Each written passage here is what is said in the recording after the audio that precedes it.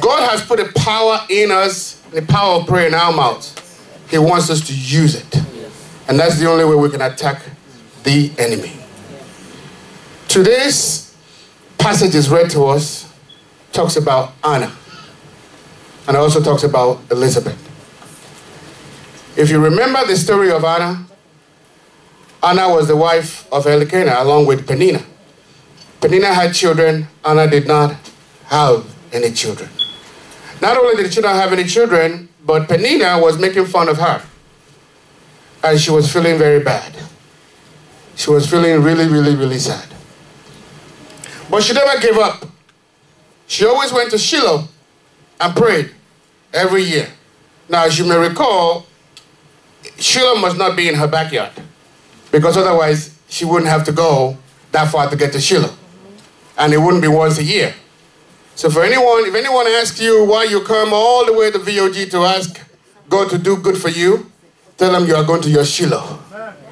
You are going to your VOG Shiloh, where God is and where God answers prayers. They may call you a fool, but tell them, okay, I'd rather be a fool for God than be a wise person for man. Because God is a perfect God. Yes. Hallelujah. Hallelujah. What is your problem?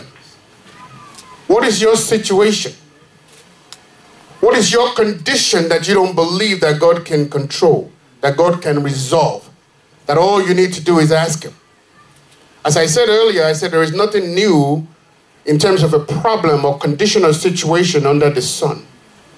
And don't even think about the condition of your birth, because even that is because God wants to glorify Himself in your life. Amen. Amen. You see, the love of man, no matter how deep and caring, no matter how good, doesn't get you too far, unfortunately.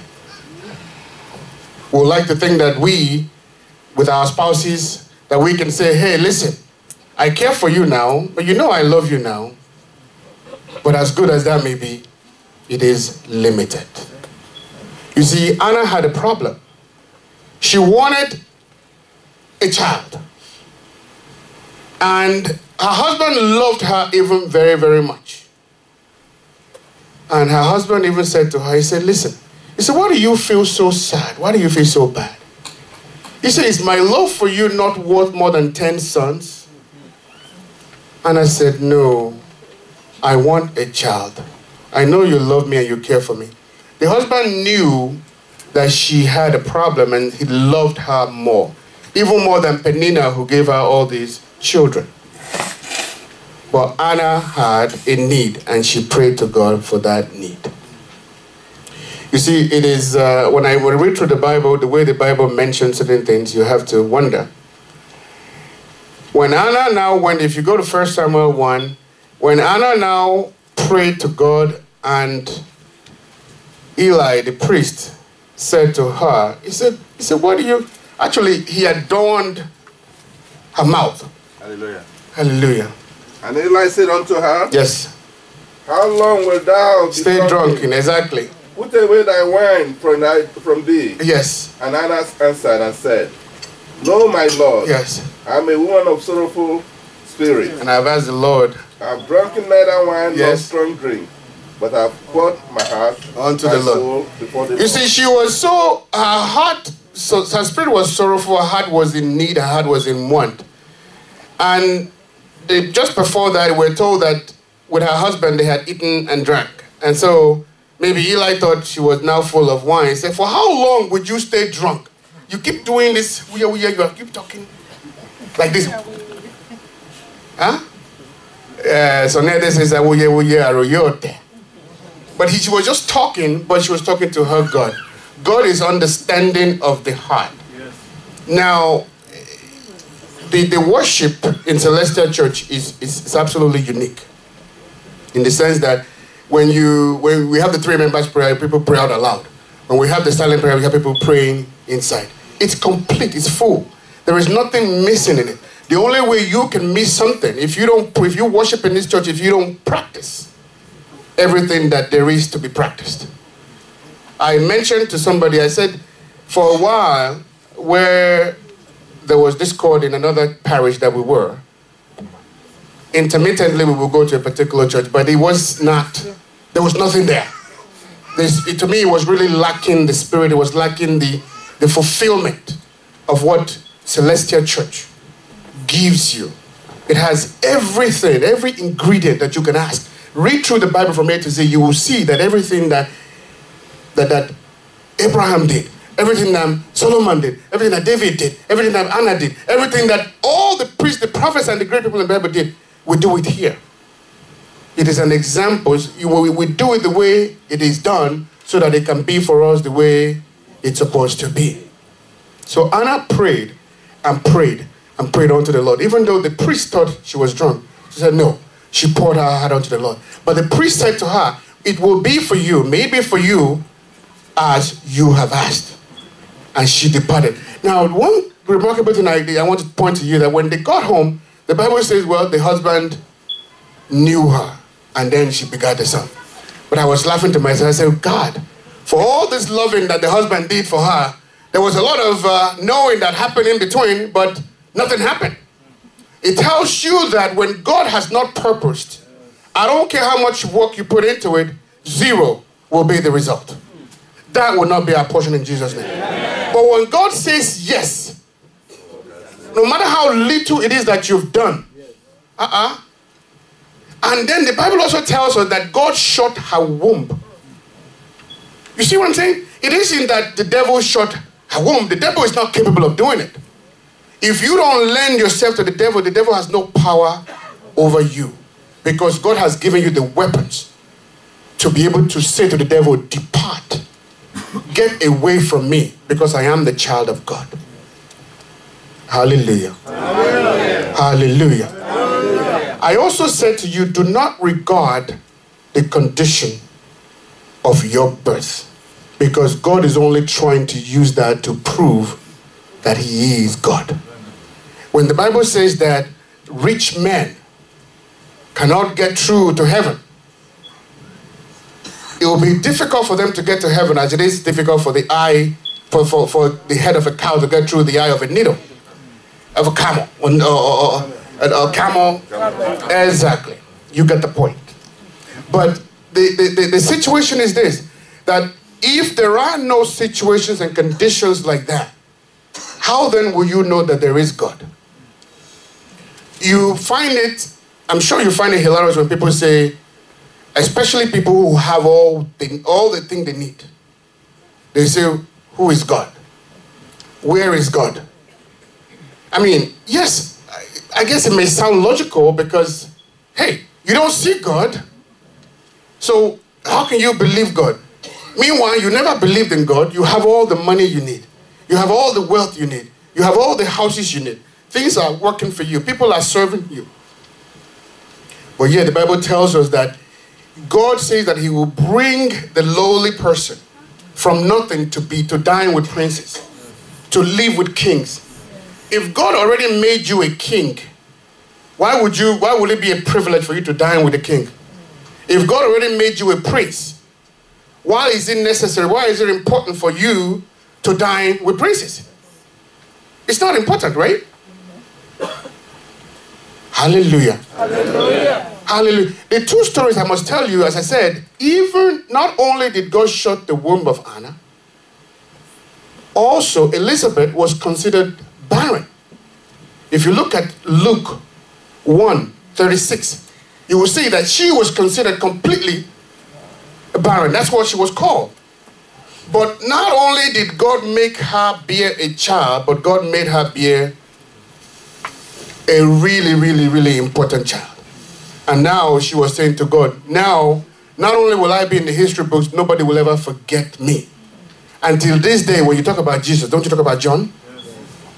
And is Elizabeth's name forgotten? Not at all. So is your portion. Put all your situations before God. Put all your conditions before God. Don't never give up. Do like Anna. Ask in Shiloh. Ask continuously. Don't let the conditions that the enemy is trying to put on you. You see, when the enemy wants to perfect their will in you, they will put you in a state. They will put you in a state where you are in a stupor. you won't even know whether to move, to run, or to just stay. You won't remember the power of prayer. You won't remember that the prayer has been put in your mouth. You won't remember that God has given you the Spirit that is supposed to comfort you, that you're supposed to banish those problems away with your mouth, so that those problems will go away, and whatever it is that you need and ask. Like Anna asked specifically. He says, God, he didn't say, God, just give me a child. He said, God, give me a man child. And then she also vowed to the Lord and said what she will do with that child. So when you are asking, Celeste, when the prophet tells you, here's a candle, say this prayer, say to God what you will do for God when he does this in your life. It is no joke. It comes directly from the scriptures. You say it and you do it and your heart meets with God. There is no way that your prayer will not be answered. There is no condition that the Lord cannot change for you. He is God. Hallelujah. Hallelujah. Hallelujah. Hallelujah. Hallelujah. Hallelujah. I want to remind us that problems are part of our existence. Situations are part of our existence. That is how the might and the presence of God is shown in our lives. Don't even be deceived by anybody that says, well, oh, why is it, why me, why not you? Why not you? I was listening to a sermon by Martin Luther King. He says, listen, he says, we've got situations now, we've got problems now. He says, but in order for you to see the stars, it must be the darkest. When you look up right now, do you see any stars? You're not going to. But when it's as dark as possible, and in fact, the more dark it is, the more of the stars you see. So the more of a problem you have, the more of a situation you think you have, the more of a solution lies in the horizon. Because God is there to answer you. But you must ask. And you must pray. And you must believe that he alone will do it. And he does do it. Hallelujah. Hallelujah. When I remember my own condition, and I speak of my own, my mom is sitting here. You can ask her, which hospital was I born in? I don't think I was born in a hospital. And if on my birth certificate we say I was born in Ondo, but I think I was born in a village even further out of town. True fact. But you'll never know it by the way I speak English, would you? No.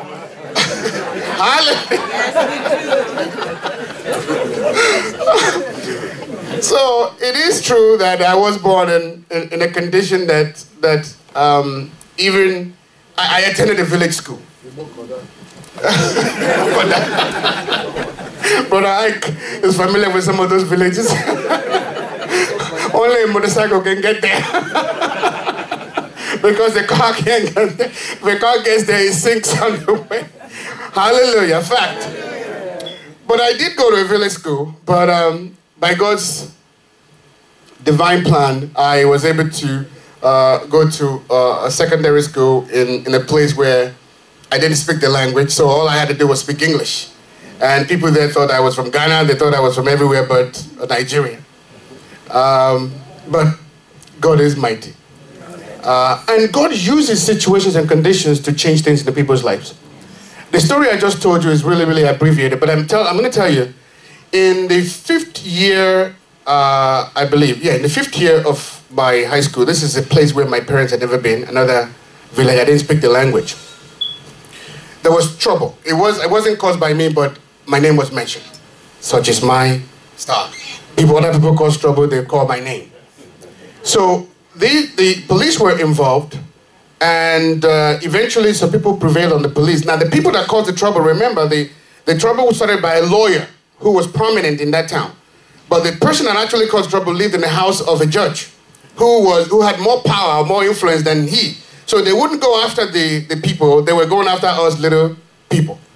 So eventually they took this case out of the police and they said we should settle it at the king's palace. So I was there. I had people that were really supporting me. I can't forget them. till this day. They just thought they were behind me. No matter what, they were just supporting me. So before I speak, they would even speak in my defense. So at the King's Palace, I said, well, I don't speak the language. Which, for 5 years, I'd been going to school in this place. This is Auntie Augusta's language, by the way. So I said I didn't speak the language. And truly, I think to that point, I really had not spoken the language, but I absorbed everything. So something was now said. One guy was now relating his own story and now said that I caused whatever. And before you know, from nowhere, I spoke Isha. I said, oh, you man. Once I said that, oh my God, there was big laughter. There was big applause. This problem, there was a problem. All of a sudden, it was laughter. Trouble was over. No more trouble. You see what I'm saying? That God has a way of using situations to solve situations. I had no plan. I didn't know what was going to lead to that. But by the way, I never told my parents or anybody else the story. But it's a fact. It's like God is in control. God is in control. Hallelujah. So I said to you, brethren, what is your situation? What is your condition that is making you to be afraid? That is making you wonder if God is really in his throne? Only a fool will continue to say God is not alive and that God does not answer prayers. But I tell you, whatever your condition is, whatever your situation is, don't be afraid to come to Shiloh, because it's the only place that the answer lies. Yes. When they call you a fool, say, yes, I want to be a fool. Don't be like that person in Luke that Jesus Christ called a fool, that rich man. He was busy stacking up wealth, things that didn't matter, preparing him for next year. And Jesus said, look, you are nothing but, you are a fool. Because today, I will come for your soul. But that is not you. Today, this day, you are worshiping and you are praying to your God.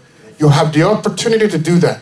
You did like Anna, you asked God, and then you came back. Not only did you ask him, you paid your vow and said, God, because I have said so, so I will do. And you did according to what you told God you would do, because God will be faithful, even when we are not faithful. So my simple prayer today is that whatever your situation, whatever your condition, whatever that plague, that the Lord God will smoothen it over. Amen. And he will say to you, my son, my daughter, I am God. I've got this. God is in the business of impossibility. God is in the business of solving situations. God is in the business of solving problems. Come to him. Bring the situations to him. And he will find the answer for your situation. Thank you for listening. Ha!